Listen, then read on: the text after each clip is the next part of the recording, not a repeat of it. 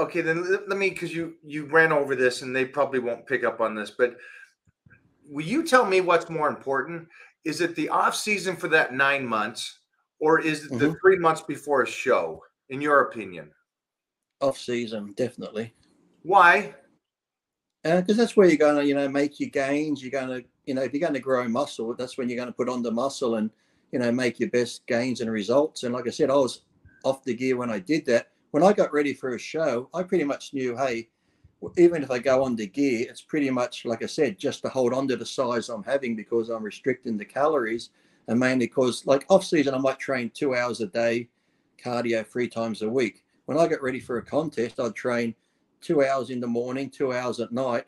Plus, I'd do 3 hours of cardio a day, like an hour in the morning, hour at lunchtime, then an hour at night, just because I had the time to do it and I enjoyed doing it. And if I did a bit more cardio, I could eat a little bit more food rather than starve myself. So, yeah, so the gear I took then was just mainly to help me recover and just stop me from wasting the muscle away because I was training a lot more and doing a lot more cardio. Off season, like I said, that's when you're going to make your gains and stuff like that. And okay, so because I think I have the hardest time telling new age people today or communicating this to today's world is that it is that 9 months or it's the year or it's the 2 years off season and just get ready for one show is such a hard sale because today they want it now. I want to get it now. I want to do a show now. And you were just saying something. I can just hear the fans going, listen, I can take the whole year off, get on some gear, diet for 3 months and do a show.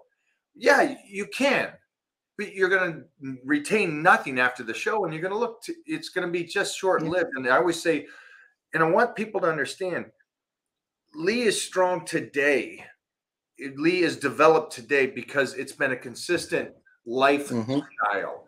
And these guys won't get that. They're just going to go, let me just do 3 months of gear and eat right. And then afterwards. And I never understood this because when I do expos like you have your whole career, and I guarantee that you've never heard this either. Nobody's ever come up to you and said, hey, listen, Lee, I'm incredible on my nutrition. I have a hard time training. Because I've never heard that. I've heard, I'm an animal in the gym. I'm a freak, dude. I'll crush you, but I can't diet well. And so I'm just trying to get this. And nutrition is such a huge part of it all, whether it be off season and contest time. And I know I probably could have been a little bit better. There's a few years in the off season where, of course I did so many shows. Like one year at 97, I did 11 shows that year. And because sometimes I'm so regimented on dieting and that off season, sometimes I was too relaxed. I might have breakfast and then I might have lunch and then I might just pick at food. I might have 2 meals a day and a protein drink. And I figured if I was more consistent in my off season and ate regular 6 meals, I probably could have had a little bit more size. But even myself, I just couldn't be bothered because I'm so regimented contest time. I didn't want to have anything set up. I just wanted to eat when I wanted to eat and do whatever. But I still trained hard, but I could have been a bit more consistent off season myself. And what I'm seeing now, sadly, too, how everyone goes on about. Don't run over that. Don't run over that because I hope everybody heard that. And I agree that it's hard to stay motivated and consistent off season. When you got a show, it's different. I get that. But if there's something he just said, it's if he could have done just a little better off season, he could have been a little bit better for the show. And it's a hard thing to do. Continue. Because I want you to kind of talk to them and explain to them, how can the individual be on precise when they're off season? Because it sucks. Well, it does. But I think we're eating, how do you get motivated? Well, I think I just found that I've started doing a bit more cardio because in the off season, I like to eat big meals. And, when you're eating clean food, you can have a meal and 20, 30 minutes later, you're starving again because there's no fats in it. So sadly, some of my famous off-season meals could be some Kentucky. It's like if I eat Kentucky chicken, the fat in Kentucky chicken, I could eat that at lunchtime and I'm still bloated come 6 o'clock at night. So I don't eat till then because my stomach's still bloated. So it's just a matter of picking foods that wouldn't bloat me up too much. So if I had have eaten that, like I said, a little bit of junk and good in between, I would have been a lot better. But like I said, if I had a big meal like that, that's the reason I wouldn't eat again for hours later because I'm still full and the stomach still feels bloated. Or I love milk products, even though I shouldn't have them. But if I drank a liter of milk, I wouldn't eat again for maybe 2 or 3 hours. And it's like, oh, I'm still bloated and stuff like that. So I knew that, like I said, I could have been a lot more.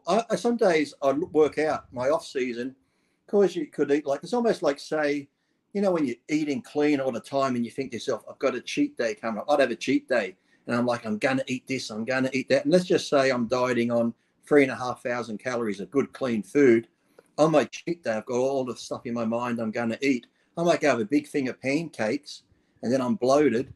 And then I might eat again later and have a burger and then I'm bloated again. Then it's dinner time and I'm like, shit, this was my cheat day and I've only had about 2,000 calories. I've eaten less than I would have eaten if I was eating my clean food. It's just that because you've changed the fatty foods and sodium loaded foods, you just go and you bloat up so much that, you know, it's a different type of food, but I'm eating less calories of junk. I would have been better off just eating the cleaner food and get more calories into me. So, yeah, so we are living the same life, you and I, in that sense. It's exactly that. You're so hungry because you've been dieting. It's a cheat day. Mm-hmm. And then you start out with something like that and you're just bloated for the next 6 hours. You're like, shoot, I just killed the whole day. And then you're like, oh, the cheat day's almost over. I got to try and ram all this food in before I go to sleep. What do you think is today's society on not wanting to? So you talked about milk. You talked about these products that maybe you feel you shouldn't do. So for me right now, to give you an eyesight, is I am doing the milks. I am doing a lot of oils, carbohydrates. I'm feeding the body, but not just the body. I'm trying to feed the connective tissue to just heal the body. Because I did kind of what you did, where you competed those 11 shows. That is so destructive to the body. People don't realize you're in a deficit. You're in a deficit for so long. You're doing dryouts. You're killing yourself to peak, and then a couple weeks later you got to peak again, and it's just, you're hurting the body. And I did that with my incredible dieting in the last couple of years. And so I'm really taking my time this off season, and just going until the body kicks in, until the body utilizes that 5,000 calories, until the body doesn't feel sluggish. I'm going to stay with this and keep feeding it until it heals. And what I'm finding is that I'm starting to come out of that. Now, it took 3 months. It took 3 months for my body to heal from the damage I did to it from dieting so hard. And the strength and everything is getting stupid. And I can't wait till you get here because we're going to lift.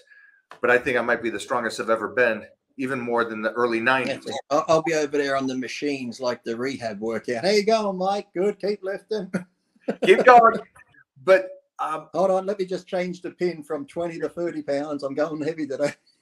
How do you think we can teach these people that there's a nice balance to food, where you shouldn't be in a deficit all the time? You shouldn't try to be 365. I'm cutting all year.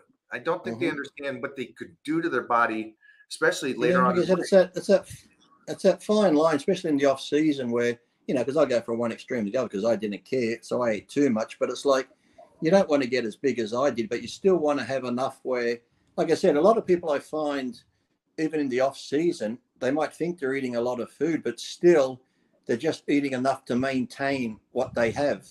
It's almost like you got to eat that little bit more. It might only be 800 calories extra a day because you got to go over to really make sure you're not missing out on any nutrients or proteins and stuff like that. But sometimes if you go too far, like I used to, you go and get really big. So it's that fine line to knowing basically how many calories you roughly need, and then maybe just going 800, 1,000 over that, which isn't really much if you're eating 5-6 meals a day. If you just had 200 calories extra to each meal, whatever, it's not really much. It could just be, you know, another cup of rice here or another piece of chicken breast on this meal. So it's easy to add that extra 1,000 and that might be all you need. But like I said, you want to have more calories because most people I see are on that either borderline of enough calories just to maintain, or they're actually under. Because like I said, they're doing what I did. They'll have a meal, and then because you feel full, you might not eat for 4 hours. So at the end of the day, you're like, I've only had 3 meals today. You add up the calories, it might be only 1,800 calories when you died on 3,000 calories. So, right, you know, right. Why not do what he did? Why not do what he did? Because he said he used to blow up, but right. But well, you can do what I did, but I'd go to the far extreme. Like if I used to compete at what most I competed was 218. 206 was my best, but I'd weigh sometimes 280 in the off season. So, you know, I'm like 70 odd pounds over contest weight. And hey, there I am. Look at that. That's a plate of Kentucky there. Woo. Is that Making me Robert hungry. Reef? Is that a shoot with Robert Reef? Yeah, that was, I forget who did that. Could have been Irvin. That was for the before and afters for Muscle Tech, where they like really push the stomach out, Lee, here and do that sort of thing. So I'm like, they're like, we'll give you $10,000 to do these photos. I'm like, I would have done it for free. I get fat every off season. So, but the thing is, though, and that's the illusion. There I'm about 270. And when you see the transformation picture, I weigh about 210. And like I said, it's such an illusion. There, I just look like a fat pig. You go, I don't know what he weighs. When you see him side by side at 210, I look twice as big and muscular as I do at 270. It's like. Somebody just did a video, and I'm sitting there dying. He shows a gladiator photo of me. Mm-hmm. And gladiators, I was in Battle Dome. I'm 285, 295. And he showed a photo of me doing this sliced photo. I won't say that I'm what my weight is, but I'm sliced.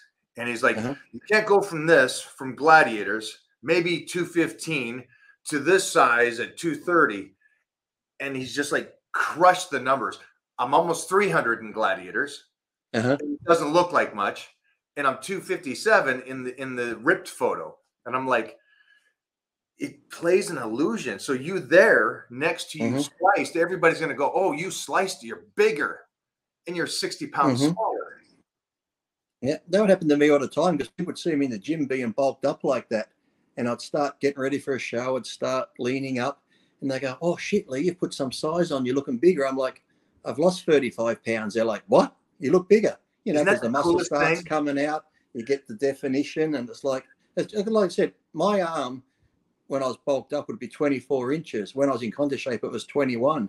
But even at 21, ripped, it looked like it was still 24. It's like, you've seen it. I've seen guys in the gym who might just have an 18-inch arm, but got the beautiful bicep, tricep shaped and striated. Their arm looks 20. If you say, fuck, your arm's 20 inches, just because of the shape and definition. It's like, how many times you see movie actors on the big screen, like the Van Dams and Stallones, you think they're massive because of the in shape, but you see him in person, you're like, fuck, he's tiny. But, you know, it's like. That's the truth. It's funny because I've lived all the stuff that you're saying. It's like when you first start the diet, it's great because you still got that size, but then the shape comes out and everybody goes, what about that? What about that in-between stage where, like I said, I love to be big and bulked where you're strong. I start dieting and now I'm not big and bulked. I'm not ripped. I'm in this in-between stage where I got a little definition here, but my waist is still fat. So you're sort of soft and spudgy in place. I said, that's the bit where it fucks with your mind. It's like, shit, do I just go and eat again and go back to being bulked? Or do I just look in the mirror and push through it? Because once you get through it, then everything starts coming in. But that in-between stage where everything just looks soft and you're like, oh, Jesus. So that's the crossroad. Let's say that's the crossroad. And a lot of these people that are watching today are in that crossroad. They've been moderately dieting or they've been dieting and they're getting to this point and they can go either right or left. Do I keep dieting or do I go off season? Is there something, and this is going to be a tough question because it's going to make you really dig on this one. What would make you go to the right to keep dieting? What would make you go to the left to go off season? Not for you, particularly you, but for you, if you were coaching somebody, what would you tell them if you can? If this is it's a tough question. I'd be like, listen, like it's like, how long have you been off season? You know, if you came to me, you want change, I'm going to make you have change. You know, you've been this way your whole time. And yes, because I've been through it, I know how it is to go like this. But I'd tell people, look, going back to how you were off season's too easy. You could just go and have a couple of meals in a few days and you're back to that. I said, look, mentally, yes, it's going to be hard. That's why I always tell people, physically, when I got ready for shows, dieting, the cardio, the training was easy. The mental side was the hardest you're ever going to go through. The mental aspect where your mind's going to play games. You've probably known it too, where even when you're in shape some days at the gym, you could look in the mirror and go, I look like fucking shit. And people go, what are you talking about? It's just like, it's almost like these anorexia. Because my team's here and you guys understand that now because they'll go, you look good. And I'm like, I look like shit. And they're like, dude, you look really, really good. And it does. It messes with your mind. So everybody at home. And you're like, you're just saying that because you're my friend. You're just saying that. Mona's paying you. But Uh-huh. you're listening to a legend of the health and fitness world tell you that it freaks with your mind. Mm-hmm. So understand, for you average Joes that have your job and your family and stuff, you're listening to a legend of the industry telling you it messed with even him, and it messes with me. And so don't feel bad that it messes with your mind when you do get to that. Oh yeah, and Cross- we're all going to get to that point, and this is where I said it. Just be strong and keep going, because it might only be 2 weeks. You're at that point where you look at yourself. I just stopped looking at myself because, like I said, the upper body around the delts and arms might be tightening up, but the waist is still flabby. So it's like, oh, I look good here. I look soft here. So it's like, I won't even look. And generally it's only like 2 weeks, and then you'll notice it all coming in. And then you feel, fuck, I'm glad I stuck with it. I pushed through. And once you get past that, it just seems like, I'd go to bed, I always say the power of the mind. I'd lay in bed, as dumb as it sounds, to put myself to sleep. I'd be like, I am getting more ripped. I am getting more shredded. My skin's getting thinner. Like this mantra, I just keep saying in my head over and over. And when I was married to Kathy at the time, I'd just say this, I'm getting tighter. It's getting tighter here. And like, I'd picture it in my mind, the abs coming in, the waist coming in. And every couple of days, she's like, you look to be changing all the time. And it's something to be said, if you can see it in your mind and stuff and you believe it, that mentally it will start happening. Because once you see it start happening, like I said, you get past that tough 2 weeks and you look in the mirror, all of a sudden you're like, oh shit, my waist has come in. The excitement comes back. You're like, yeah, I'm getting in shape. So when you go back to the gym, you're training harder, your cardio is getting harder, and week by week, you just seem to be getting in shape. So, it's going to be hard, but once you get through that, trust me, it's worth it in the end. Even if you're not getting, like I said, not everyone's going to go into contest shape, but just for the average person who wants to just feel better about themselves and get into some decent type of shape, just to go from how they were to looking, good and feeling good, it's going to be hard on your mind. And like I said, it's too easy to go back to that. Just stick it out. And like I said, generally, it's just that 2 weeks max at the top where it just seems to, nothing's happening. You might even hop on the scale and go, oh, fuck, even the scales aren't moving. Why am I even bothering? And that's where it starts playing with your mind, because I'm dieting hard, I'm doing the cardio hard, but it's almost like your body just plateaus for 2 weeks to fuck with you, to test you out, to say, okay, which way are you going to go? And if you get through that, then it will start dropping off again. Let me ask you another question.